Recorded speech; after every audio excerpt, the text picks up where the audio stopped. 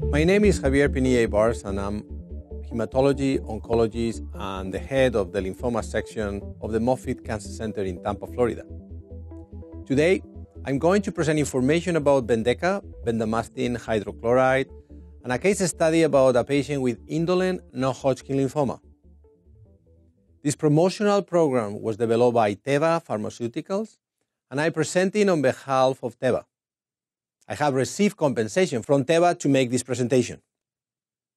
The information I will be presenting is consistent with the full prescribing information for BENDEKA and their applicable Food and Drug Administration regulations. Please see full prescribing information from BENDEKA available at this site. To begin this presentation, we will review the indication and some important safety information for BENDEKA. BENDEKA bendamustine hydrochloride injection. Important safety information for HCPs. Indications. BENDEKA is indicated for the treatment of patients with indolent B-cell non-Hodgkin lymphoma, NHL, that has progressed during or within 6 months of treatment with rituximab or a rituximab-containing regimen. Important safety information. Contraindication. BENDEKA is contraindicated in patients with a known hypersensitivity, anaphylactic and anaphylactoid reactions to bendamustine, polyethylene glycol 400, propylene glycol, or monothioglycerol. Myelosuppression. Bendamustine hydrochloride caused severe myelosuppression, grade 3 to 4, in 98% of patients in the 2 NHL studies. 3 patients, 2%, died from myelosuppression-related adverse reactions. BENDEKA causes myelosuppression. Monitor leukocytes, platelets, hemoglobin, and neutrophils frequently. Myelosuppression may require dose delays and/or subsequent dose reductions if recovery to the recommended values has not occurred by the first day of the next scheduled cycle. Infections. Infection, including pneumonia, sepsis, septic shock, hepatitis, and death, has occurred. Patients with myelosuppression following treatment with BENDEKA are more susceptible to infections. Patients treated with BENDEKA are at risk for reactivation of infections, including but not limited to hepatitis B, cytomegalovirus, Mycobacterium tuberculosis, and herpes zoster. Patients should undergo appropriate monitoring, prophylaxis, and treatment measures prior to administration.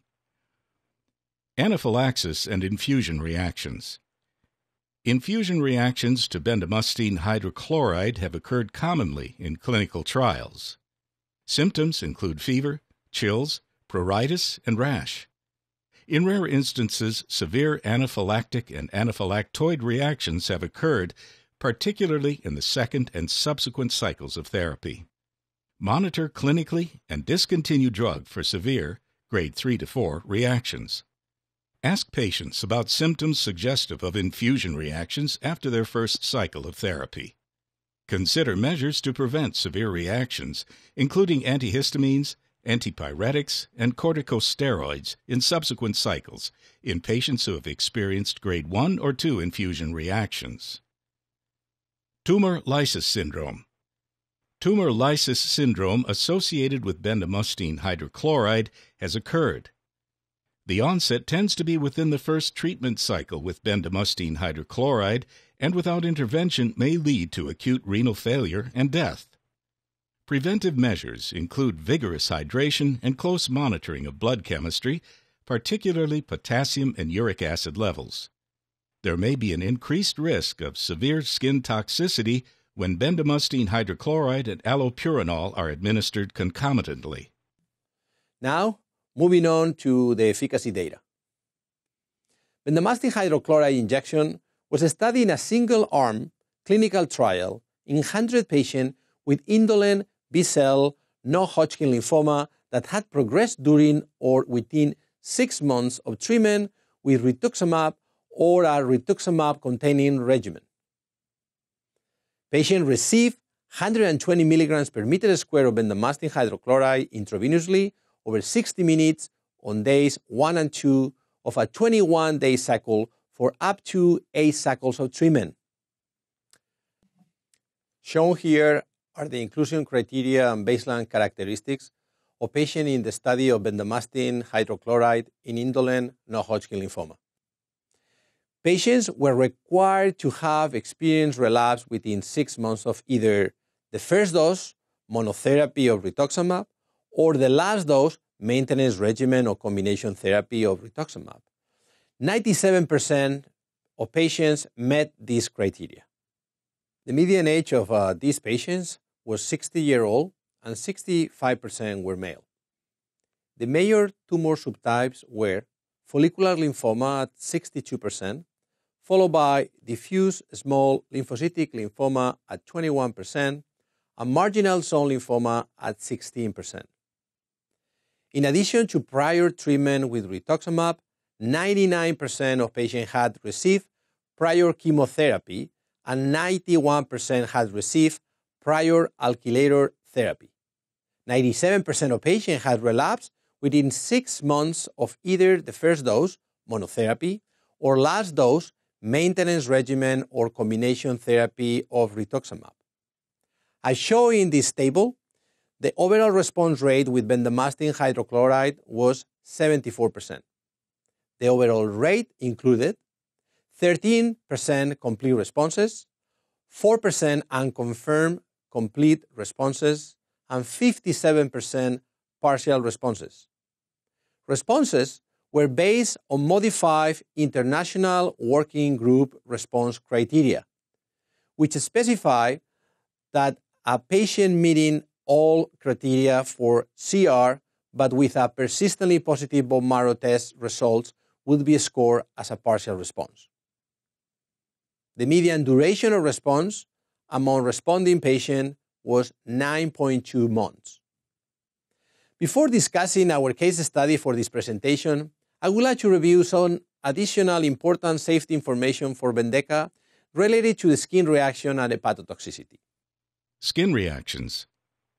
Fatal and serious skin reactions have been reported with bendamustine hydrochloride and include toxic skin reactions, Stevens-Johnson syndrome, or SJS, toxic epidermal necrolysis, or TEN, and drug reaction with eosinophilia and systemic symptoms, or DRESS, bullous exanthema, and rash. Events occurred when bendamustine hydrochloride was given as a single agent and in combination with other anticancer agents or allopurinol. Where skin reactions occur, they may be progressive and increase in severity with further treatment. Monitor patients with skin reactions closely. If skin reactions are severe or progressive, withhold or discontinue BENDEKA. Hepatotoxicity. Fatal and serious cases of liver injury have been reported with bendamustine hydrochloride. Combination therapy, progressive disease, or reactivation of hepatitis B were confounding factors in some patients. Most cases were reported within the first 3 months of starting therapy. Monitor liver chemistry tests prior to and during BENDEKA therapy. Other malignancies. There are reports of premalignant and malignant diseases that have developed in patients who have been treated with bendamustine hydrochloride, including myelodysplastic syndrome, myeloproliferative disorders, acute myeloid leukemia, and bronchial carcinoma. The association with bendamustine hydrochloride has not been determined. Extravasation injury. Bendamustine hydrochloride extravasations have been reported in post-marketing, resulting in hospitalizations from erythema, marked swelling, and pain. Assure good venous access prior to starting BENDEKA infusion and monitor the intravenous infusion site for redness, swelling, pain, infection, and necrosis during and after administration of BENDEKA. Now let's review a hypothetical patient with indolent non-Hodgkin lymphoma that may be representative of a patient in your practice. Our patient, Michael, is a 61-year-old man diagnosed 6 years ago with a stage 3, grade 1 to 2 follicular lymphoma. He was initially watched closely and then treated with R-CHOP 4 years ago to bulky disease. The PET-CT scans show a complete response post-R-CHOP therapy. A maintenance rituximab was administered for a total of 2 years. Michael's relevant medical history includes hypertension, dyslipidemia, and obesity. At follow-up at 5 months of last rituximab therapy, Michael reports symptoms suggestive of a stage 3B disease: night sweats, 2 or more lymph nodes in both sides of the diaphragm. In addition, PET-CT scan reveals diffuse adenopathy 1 to 2 centimeters below the diaphragm with a standardized uptake value of 8 to 12. Lastly, Michael underwent lymph node biopsy, confirming relapse of his disease without transformation. As seen in this slide, laboratory results for Michael show anemia with normal platelets and white blood cell counts. Both the lactate dehydrogenase and beta-2 microglobulin levels are elevated. Clinical presentation of Michael include pelvic computed tomography scan that reveal bulky adenopathy in his left inguinal lymph node. I'm showing here the histological analysis of Michael lymph node biopsy confirms the presence of follicular lymphoma. Given Michael's disease staging, health status, and age, BENDEKA would be a good treatment option for him. Michael began treatment with BENDEKA injection, 120 milligrams per meter square, administered intravenously over 10 minutes on day 1 and 2 of a 21-day cycle for up to 8 cycles. Now, to review the dose delays for BENDEKA when used to treat indolent non-Hodgkin lymphoma, for grade 4 hematological toxicity or clinically significant grade 2 or higher non-hematological toxicity, delay the dose of BENDEKA. Once non-hematological toxicity has recovered to grade 1 or less, and or the blood counts have improved to an absolute neutrophil counts, ANC, of greater than or equal to 1 times 10 to the 9th per liter, and the platelets count is greater than or equal to 75 times 10 to the 9th per liter, reinitiate BENDEKA at the discretion of treatment physician. Dose reduction may be warranted. Dose re-escalation may be considered in subsequent cycles. Here, you will see dose modification to address hematological and non-hematological toxicity. Please see the dosing consideration listed on this slide. Additional dosing consideration with the use of BENDEKA are shown here. Delayed treatment for grade 4 hematological toxicity or clinically significant grade 2 or greater non-hematological toxicity. Store BENDEKA recommended refrigerated storage condition, 2 to 8 degrees Celsius or 36 to 46 degrees Fahrenheit. When refrigerated, the contents may partially freeze. Allow the vial to reach room temperature, 15 to 30 degrees Celsius or 59 to 86 degrees Fahrenheit prior to use. Dilute BENDEKA injection prior to infusion. Concomitant CYP1A2 inducers of inhibitors have potential to affect the exposure of bendamustine. Finally, here we review more important safety information. Embryo-fetal toxicity. BENDEKA can cause fetal harm when administered to a pregnant woman. Conduct pregnancy testing prior to initiating treatment and advise pregnant women of the potential risk to a fetus. Advise females of reproductive potential to use an effective method of contraception during treatment with BENDEKA and for at least 6 months after the final dose, and males with female partners of reproductive potential to use effective contraception for at least 3 months after the final dose. BENDEKA may also impair fertility in males. Lactation. Advise patients that breastfeeding is not recommended during treatment with BENDEKA and for at least 1 week after the last dose. Most common adverse reactions. Adverse reactions, frequency greater than 5% during infusion and within 24 hours post-infusion, are nausea and fatigue.